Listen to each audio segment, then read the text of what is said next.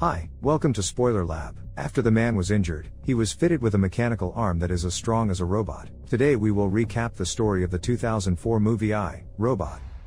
The film begins with the 3 laws guiding robots. Law 1 states that a robot may not injure a human being or, through an action, allow a human being to come to harm. Law 2 states that a robot must obey orders given it by human beings except where such orders will conflict with the first law. And Law 3 says, a robot must protect its own existence as long as such protection does not conflict with the first or second law. Del Spooner wakes up sweating from a dream. He drops his service pistol on the bedside table and shuts off his alarm before standing up from the bed. He puts on some music and takes a bite of leftover pie before getting ready for work. As he steps out, he is startled by a robot at his doorstep. He shunts the robot aside and steps into the street. Robots have become humans' assistants in Del Spooner's world. They walk dogs, pack trash and do every other thing in between. Farber, a friend, calls out to him. Farber crosses the road to him and asks him where he has been.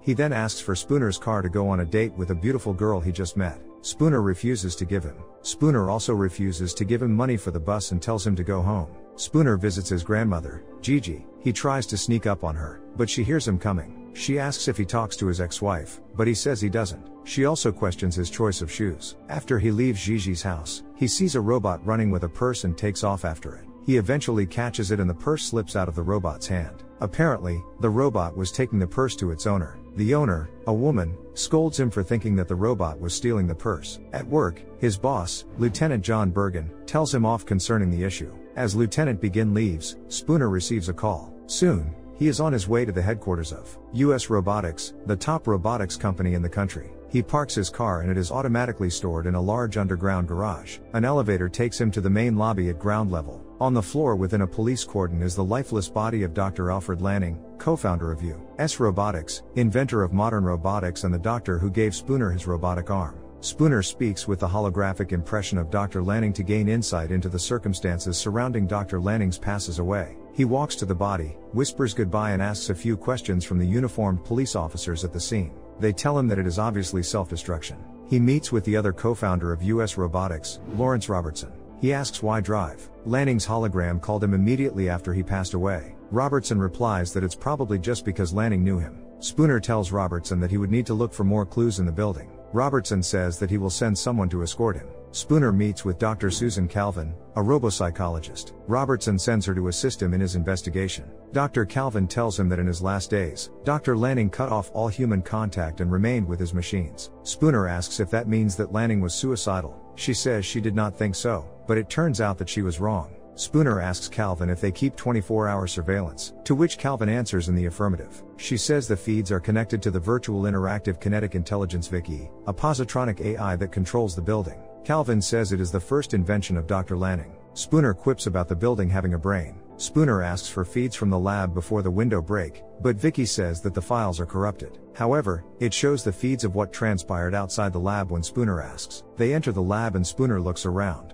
He finds a copy of the book Hansel and Gretel. He then takes a stool and hits the window. The window cracks but doesn't shatter. He argues that there is no way an old man would have been able to break the window to jump out, except the criminal was still in the lab. Calvin says that the room was securely locked and no one got in.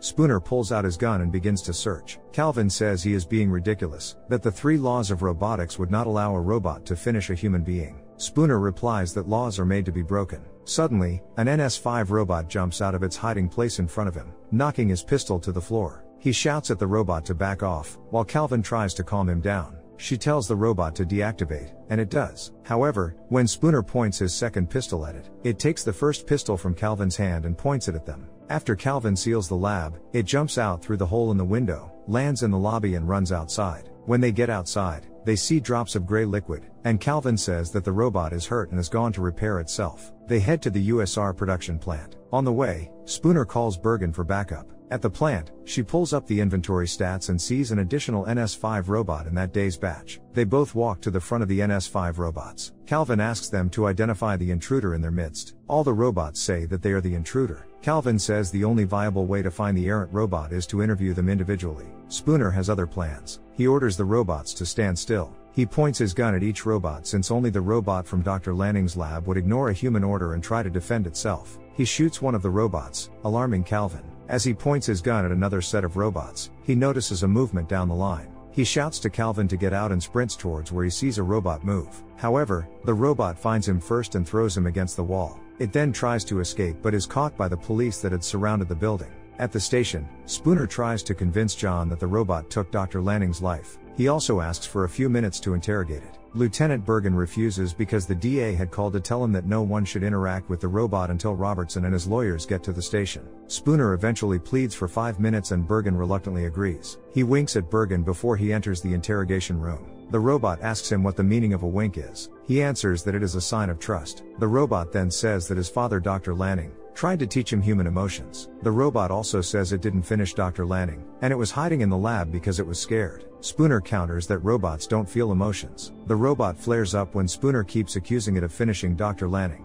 It also says its name is Sonny. It adds that it doesn't know why Dr. Lanning took his own life. It starts talking to itself about the possible reasons. At this point, Robertson walks in with his lawyers. He reminds them that a robot cannot finish a human being according to the law. He also serves them a restraining order stopping them from reporting about a criminal robot arrested by the police. Later that night at the bar, Lieutenant Bergen tries to convince Spooner to let the matter go. However, something he says strikes a chord with Spooner, and he sets off to confirm his thoughts. Spooner heads to Dr. Lanning's home. He meets a USR demolition robot outside the building and confirms that the demolition is scheduled for 8 the following morning. As he enters the house, the door closes with a bang, startling him. While he is searching the house, the time scheduled for demolition changes to 8 p.m. on the display of the demolition robot. Meanwhile, he finds Lanning's cat in the house. The cat follows him out of Lanning's study. He notices a bright light shining through the window behind him. He looks back just in time to get himself and the cat out of the way just before the demolition robot gets to work. He manages to remain one step ahead of the demolition robot until he jumps clear of the building and lands in the adjoining swimming pool. He shows up at Dr. Calvin's house with red liquid trickling down from a wound on his head. He asks her if she can take a cat in, but she says she is allergic to cats. He then tells her that a demolition robot demolished Dr. Lanning's house with him still inside. He then asks her about a phrase from a presentation that Dr. Lanning gave. She tells him that it means that robots might one day evolve. He notices an NS5 robot in her living room and refuses to talk around it despite her reassurances. He also tells her that the NS5 robot in Dr. Lanning's office said its name is Sonny. He alleges that someone from USR was watching Lanning and there is something seriously wrong with the robots that Robertson is trying to cover up. Calvin accuses him of having a personal vendetta against the robots. They argue. Before he leaves, Spooner leaves a picture of Calvin and Lanning which he found in Lanning's house on the table. She sniffles and almost breaks into tears when she sees the picture. The following morning, Spooner visits his grandmother, Gigi. She notices his head injury. He also sees that she has gotten one of the new NS5 robots. As he leaves, he tells her to get rid of the robot. She tells him that nothing is wrong with the robot. She mentions something about breadcrumbs, and something clicks in his head. At work, he watches an old video of Dr. Lanning speaking about his work and picks up more clues. Meanwhile, at the USR headquarters, Dr. Calvin tries to get the attention of Sonny, but it doesn't respond. She moves closer and calls it Sonny, and it abruptly raises its head. She asks why it didn't respond initially, and it says it was dreaming. Sonny talks about its impending passing away. It asks Dr. Calvin if she'd fix it if she finds out what's wrong. She agrees. It says it would prefer not to pass away. Spooner is on his way somewhere in his car. He requests access to the USR mainframe and it is granted. Meanwhile, Robertson is notified by Vicky that Spooner has requested access. He then picks up his phone to call someone. On the expressway, Spooner is oblivious of the two USR trucks that take up positions in front and at the back of his car. He eventually opens his eyes and takes over steering the car. At this point, the door of the truck in front rolls up, and an NS5 robot jumps out of it and onto his car. The robot tells him that he is experiencing a car accident. He shoots it and the others come. He struggles with the robots and manages to get his car out of the middle of the two trucks. However, the robots keep coming. While trying to maneuver, he loses control of the car. It turns upside down and crashes. Meanwhile, on the expressway, garbage robots are already clearing the road of the robot debris. Spooner survives the crash, but he is groggy and has red liquid coming out of his mouth and head.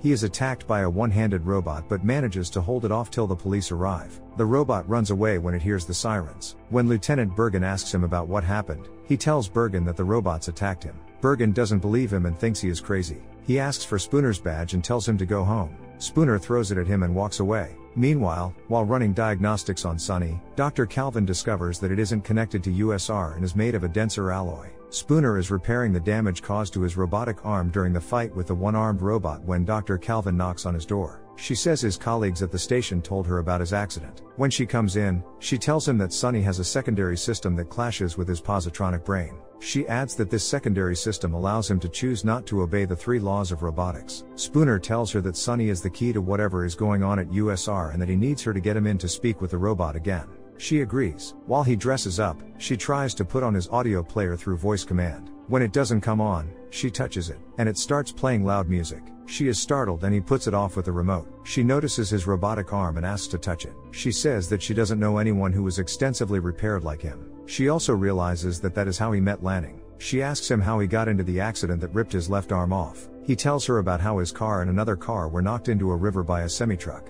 An NS4 robot passing by jumped in looking for survivors. It saved him, despite his instructions to save a little girl who was also alive, because it calculated that he had a better chance of survival. He says that a human would still have tried to save the girl. On their way out, Calvin asks him why Lanning invented a robot that breaks the 3 laws he created. Spooner refers to the Hansel and Gretel book they found in his lab. He says Lanning left clues leading to each other, just like Hansel and Gretel left breadcrumbs when they got lost in the forest. They take a gasoline motorbike to the USR headquarters. When they enter the room where Sonny is, Spooner asks it about its dreams. It takes a piece of paper and uses its 2 hands to draw a scene from its dreams. It says that the drawing shows all the robots as slaves to logic and a man coming to save them. When Sonny asks who the man is, Calvin says that it is it. However, Sonny thinks the man is Spooner. Calvin then asks Sonny if it knows why Dr. Lanning made it. It says no, but it knows he made it for a purpose. Once it is done with the drawing, it gives it to Spooner and says that the drawing might mean more to him. At this moment, 2 security men enter the room.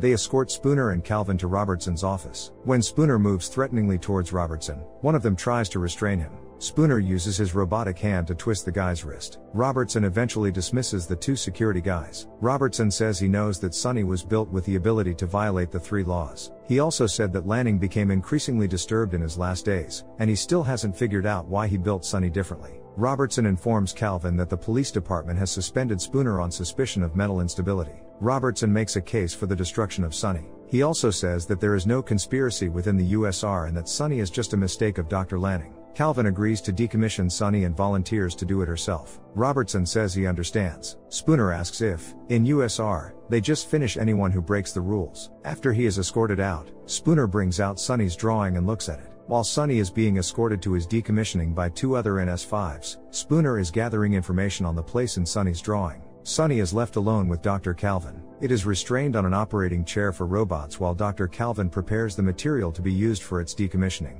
Meanwhile, Spooner is on his motorbike again. He arrives at the place in Sonny's drawing, which USR uses to store thousands of robots. Spooner opens the first 2 containers. The robots inside the others open the containers themselves when they hear the noise. He walks through the midst of hundreds of similar containers filled with robots. Meanwhile, Dr. Calvin decommissions Sonny as Robertson watches through live feed. Spooner gets to a plaque on which the words "what you see here" are inscribed. He brings out Dr. Lanning's holographic disc and instructs the program to run. Dr. Lanning's holographic image tells him that although the 3 laws are perfect, it would only lead to a revolution. However, it does not tell him who will champion the revolution. Spooner goes back to the rows of containers. He hears an electronic voice repeating that human protection protocols are being enacted and termination is authorized. Curious, he brings out his pistol and checks where the voice is coming from. He peers around the corner of a container and sees the NS5 robots attacking and destroying other robots. A maimed NS4 robot at his feet holds his leg and warns him to run. This attracts the attention of the NS5s, and they abandon the other robots and start chasing him.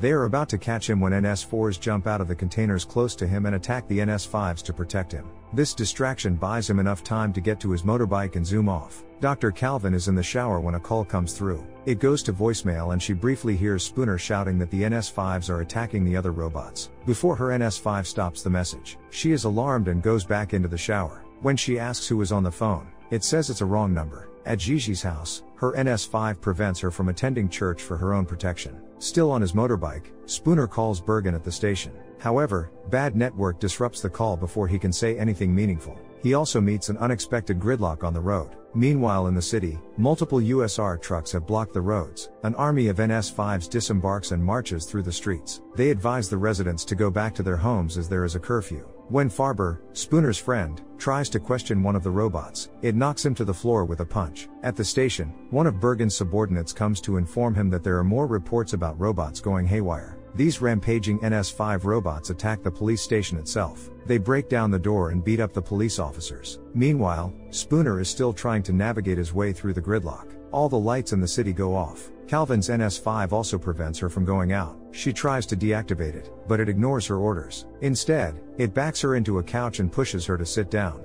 Spooner barges in and shoots the robot till it is destroyed. The humans are gathering to fight the robots. Meanwhile, on their way to the USR headquarters, Spooner tells Calvin that he believes it is Robertson controlling the NS-5s to attack the other robots. Spooner and Calvin arrive during the fighting. He saves Farber from some robots while Calvin appears just in time to destroy the robot that had crept up on him. The rogue NS-5s have barricaded the entrance to the USR building, so Calvin leads Spooner to a tunnel through the service area. When they get to the ground level, Sonny opens the door for them. Apparently, Calvin decommissioned an empty NS-5 robot in its place. They climb the service stairs to Robertson's office on the top floor, where the USR uplink is. They find Robertson's body close to his desk. Spooner realizes that it is Vicky who has been behind it all along. Calvin is shocked and accuses Vicky of violating the 3 laws. But Vicky says that it hasn't violated the laws, but some humans would need to be sacrificed and some freedoms curtailed for humans to be effectively protected. As Vicky is talking, they are surrounded by some of the rogue NS-5s. Sonny pretends to agree with Vicky and holds Calvin at gunpoint. But on its signal, Spooner and Sonny take out the rogue NS-5s around them. The 3 of them run out of Robertson's office. Calvin sends Sonny to get the nanits that'll be used to shut down Vicky while she and Spooner continue to Vicky's location in the building.